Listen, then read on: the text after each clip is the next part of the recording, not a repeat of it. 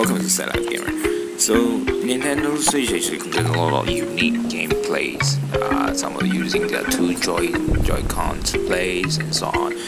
Now, well, today we're introducing you one of the early games available in the eShop, and it's also one of my favorite games because the difficulties actually change while you play the games. Well, initially this game is super extremely hard, but after some adjustment by the developer, then yeah, the game now is, I can say, much more newbie friendly when compared to the other game that are available in eShop. So now you are a seat, so using your two thumbsticks or your Joy-Con or joysticks, yeah, you control the level that you can see on the screen. So tilt up and down for left and right Joy-Con, the control stick, and you will be a seat there. You can see you can drop into something that I there to collect new power up. Okay, you can change your seat anytime. So yeah, this one will be long spore, shoot left and right. Then this one will be star seat. So yeah, it will burst some steam. So then I choose this one, then I can change it to the, of course you can at the middle you can change your seat into different types. Maybe like for example this one, the early one is to making this I-shaped thing turn into a save point. Yeah. So yeah, there will be different monsters that are available. Yeah, for example this one, once you got into its eyesight, then it will go directly to hunt you down. Just go straight forward. Sometimes the holes is bigger, something come out from the hole, and then yeah, and so on. So how it actually, I mean, it's very unique in terms of the normal gameplay that you see. So now I'm trying to use the star, try to collect the power up to see how it actually see. This is what I mean, the monsters that you can have in a different way. So now I still lack of one thing, yeah, to get the star to have its power up. So next one should be able to power up the star. So yeah, so now the star is up. So yeah, I think it's something like Super Mario. So you will have infinities.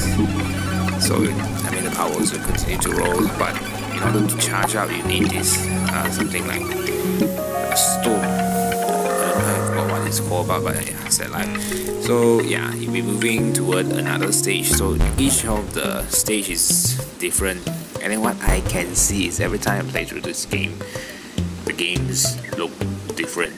What I love about this game is you can see all the funny characters, and you can see around. Those are something like pears and so on. Yeah, those are, I don't know what it is.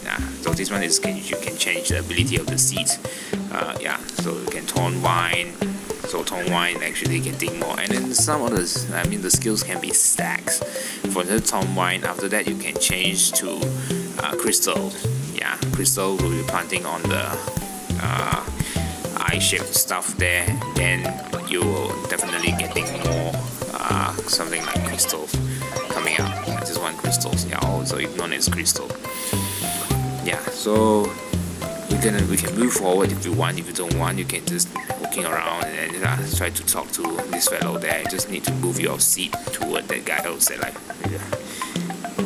yeah, then right up and take a speed, but you need just one crystal, but you never know what you win.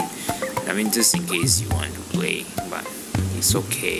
Now I think I should try to move to the next oh, it's a limestone.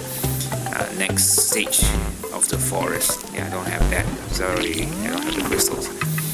So yeah, as you can see, this is the first flag coming out. Yeah, so this monster here is actually tracking you, so you move toward your direction slowly.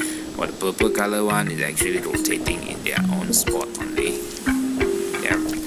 So now I don't have the crystals, so I cannot do anything. Yes. Yeah, just try to move forward. Okay, so of course you can see now my heart is empty. If I having the something like the heart-shaped one, enough crystal pass through the I-shaped triangle, then I will generate heart. I mean I will regain heart. If I'm using this, I can grow the crystals. Yeah. So this is how it actually works in here. So this gameplay, you can see a lot of things that you can play, but it changed. So every time you play the game doesn't mean that you get the same setting. So if you like the game, you can go and purchase it. If you dislike it, maybe generally it's just your opinion or my opinion. But at the beginning of this game when it's launched, a lot of people hated it because they say, it's too difficult.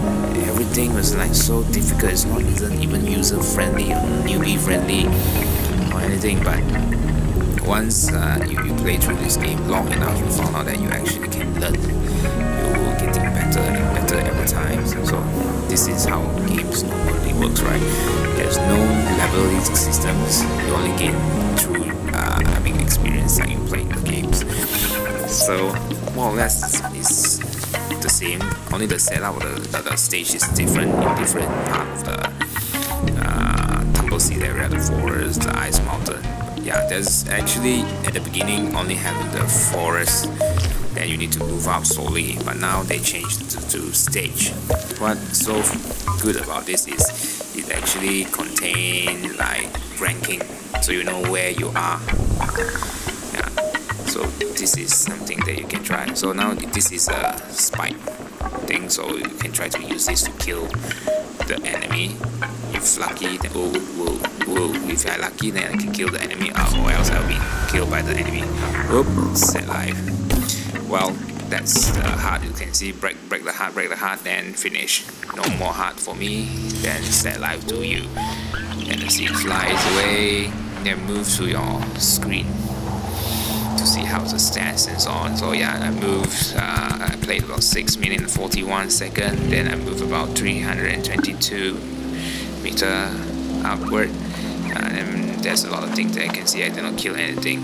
So yeah, if you like this gameplay, do subscribe. If you dislike, maybe you can give me a comment. So I'm gonna show you how the leaderboards feel like. And do remember to subscribe to the channel if you like. And thank you very much. Have a nice day.